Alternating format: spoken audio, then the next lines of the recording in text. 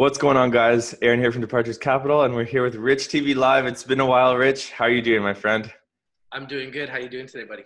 I'm doing great. Just happy to be collabing with you finally once again, and we're talking about the most important, exciting thing today: Canopy growth earnings. Yeah, so exciting time. Yeah, exactly. So first, I just wanted to briefly go through. It's a Seeking Alpha article, but basically just saying what the estimates are, and then we can talk and see how we feel about them. So I'll just quickly share my screen. Can you see everything good there? Yep. All right. So Canopy growth Q3 2018. 2018. Hold on a second. Yeah. Is that right? 2018 earnings preview, February 13th. All right. This was put out a day ago. So scheduled to announce Q3 results on Thursday, February 14th after the market close. So the consensus EPS estimate is negative 12 cents per share, and the revenue estimate is 62 million. And over the last 1 year, they've beaten 0% of the time, and they've beaten revenue 75% of the time. So we will just go back to us. And yeah, how do you feel about the numbers that they're supposed to put out, or at least the analysts are thinking that they're going to do? And yeah, how do you think their quarter is going to be? I think that those numbers are pretty accurate. I've heard as high as 84 million. Yeah. I believe it could be higher than their 62 million that they're estimating. Yeah. If they get 60 million or 70 million or 80 million, that'll be a record. So anything over 54.2 million, which is what Aurora reported, I think will be a record for the industry. So from that perspective, I think it's great. I've always called Canopy Growth the LeBron James of cannabis stocks. They've always been that consistent company. Bruce Linton is very consistent as a CEO, and just kind of expect great things from them. And they don't ever seem to disappoint. So I expect some big numbers. I expect a big number. No, for sure. But last quarter, weren't their earnings a little bit disappointing? That's why the analysts, they advised downwards this time to have a little bit more realistic expectations, or what was it? Because I believe last quarter, didn't the stock drop about 11%? Yeah, and I mean, it's started to climb back up. So I don't know. I think at the end of the day, I believe that a lot of these companies' price to earning ratios are way out of whack. Yeah, so I agree. I don't think you can really look at any of these stocks in the cannabis sector and say, okay, what are they going to do based on the price to earning ratios? Because none of them are really operating at a normal Wall Street number. None of them. Exactly. No, exactly. It's true. So I think you can kind of throw that out the door, throw it out the window. I think this is just purely like, are they going to beat Aurora? This is what this is. This is a competition for me between Canopy Growth and Aurora. And who's going to be number one? And there's a fight between number one and number two, and it's Aurora and Canopy, and they're kind of in a league of their own. There's nobody really in their revenue category. So as long as they beat Aurora, they're still king of the hill. And I think that's what this is about, more than anything else. Yeah, for sure. And, one thing else I was talking about on my live streams and stuff, where whether they make 50 million, 60 million, 70 million these quarters, I mean, what a lot of people really care about is outlook, and are they executing in terms of their plans to grow and all that stuff down the road, right? At the end of the day, as long as they keep executing on their plan, I don't see any reason why they're not going to be a huge success.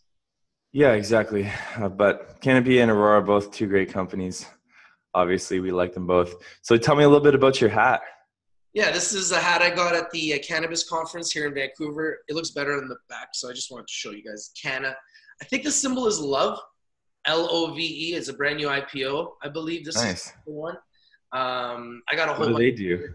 So, pardon me? I don't know too much about the company. What do they do? You know what? There's like hundreds of companies there, and it was a brand new IPO. And I need to do more research before I can actually give you a full synopsis on them. I was just thinking of hats and meeting. Yeah, you know what?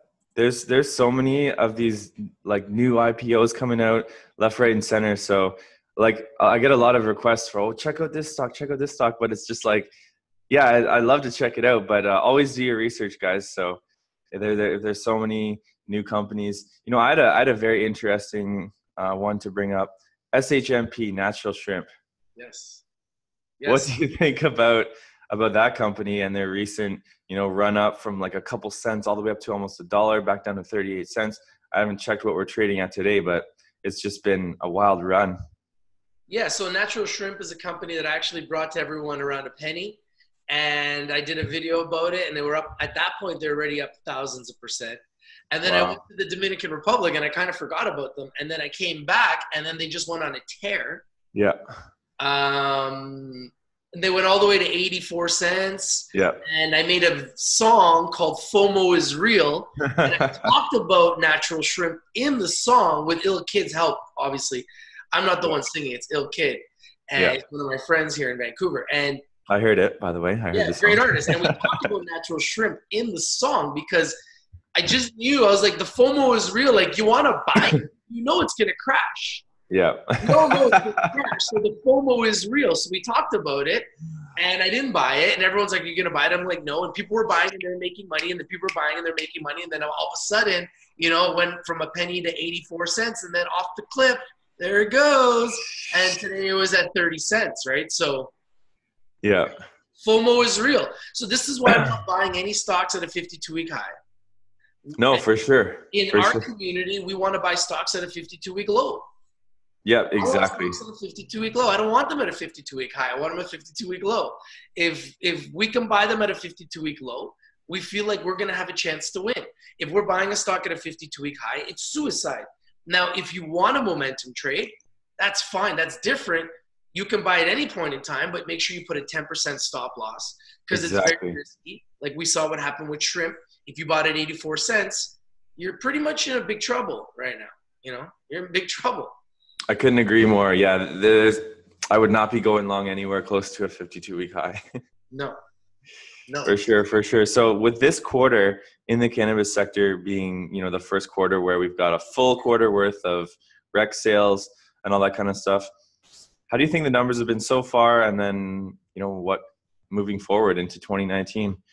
How do you feel about the sector? I think the sector is maturing. We're starting to see a little bit more stability, if you want to say, kind of. I mean, we still got a lot of volatility, but I think that things are starting to mature, is what you could say.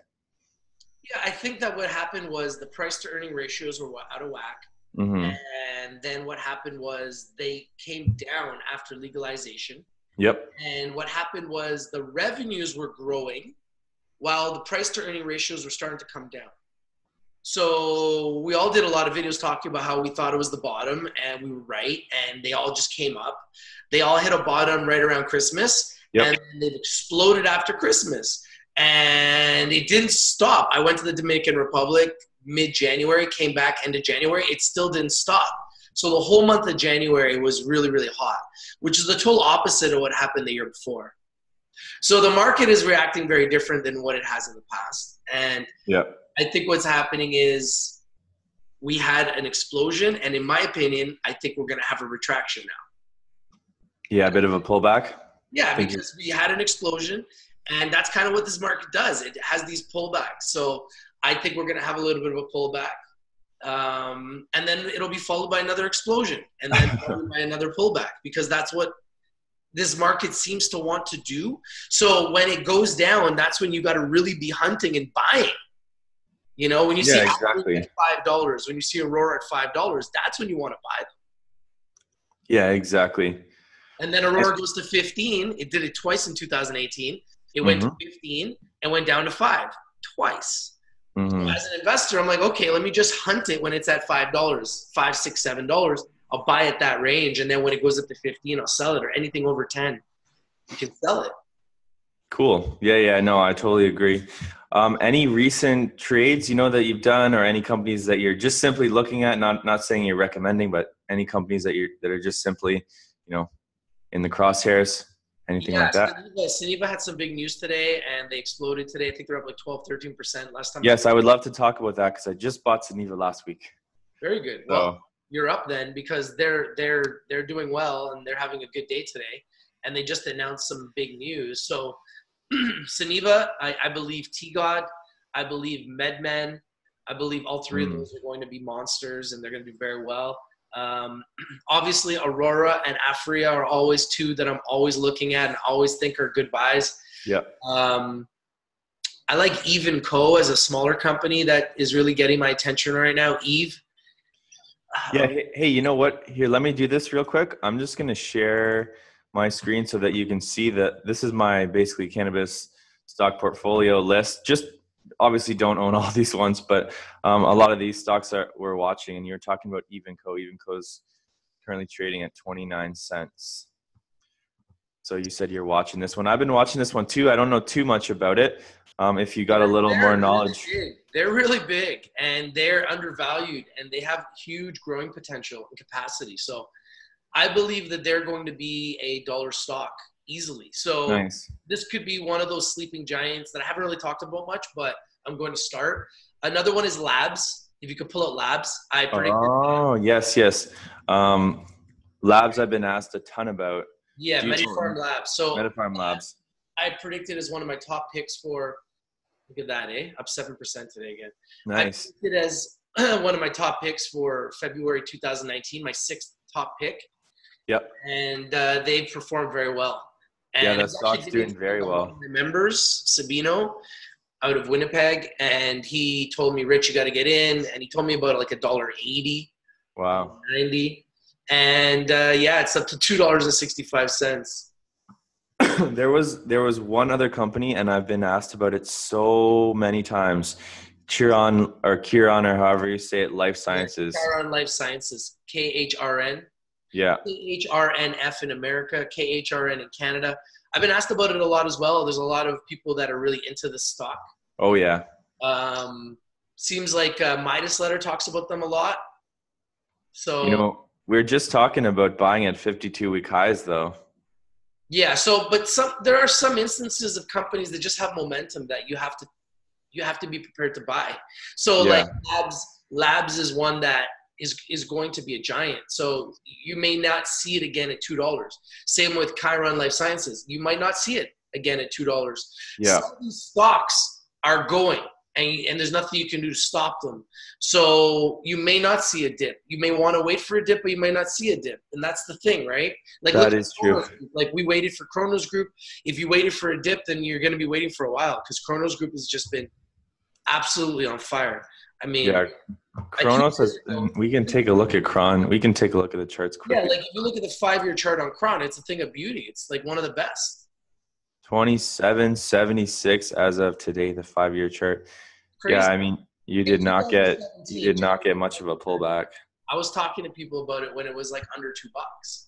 You know, so I remember talking to people about it, and this baby's just been just a monster.